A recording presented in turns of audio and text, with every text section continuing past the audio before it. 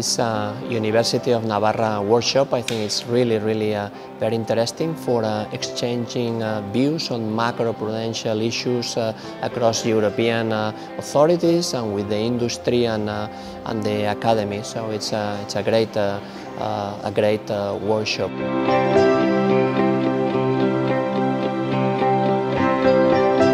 In terms of the opportunity for Banco de España, this has been to show the macroprudential measures that we decided last year and to explain the methodology and the framework. So this offers us the possibility to discuss this framework with the public. In this Masters, there are three major areas that we're covering. The first, it's obvious, is that we're dealing with the financial crisis and then everything coming out of that. So we're dealing with being more prudential. We're dealing with things like how to work with the regulators, work with the banks. So some of us in the program are going into consulting. Some are going directly into the banking industry. And then and others, of course, will even work for the regulators, like the central bank. So we've spoken today about how the UK sets Pillar 2 capital requirements. The UK has been maybe 2 or 3 years ahead of the SSM in setting requirements, so there's loads of really interesting kind of examples we can take to understand what the future will look like for Spanish banks and banks across Europe. But what's really interesting about all this for me is just how everything comes together. So the macroprudential policy, the microprudential policy, stress testing.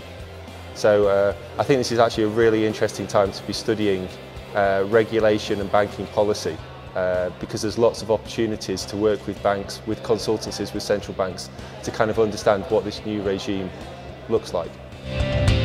The ESRB is a European institution which is chaired by the chairman of the European Central Bank, Governor Mario Draghi. It exists since 5 years.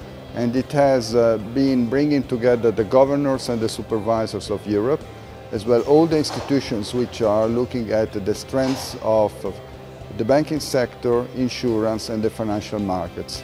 Its biggest achievement has been to set up a series of national and European macroprudential authorities which are trying to preserve financial stability for the good and the wealth of the European citizens. Today I talked about the macroprudential framework in the euro area, which is a shared competence between national authorities and the ECB.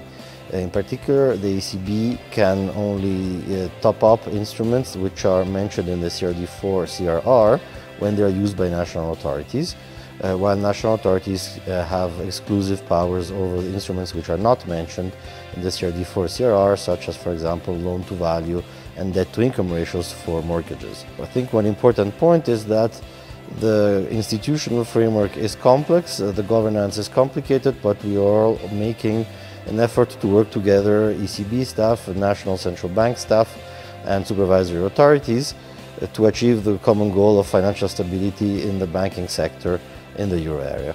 I guess the third main area that we're learning in this Masters is maybe it's more of a subtle thing, but that we have the European Union. So when we're in Madrid, we're not just in Madrid. When we're in London, it's not just London, it's Frankfurt, and everything coming together to comprise the European Union.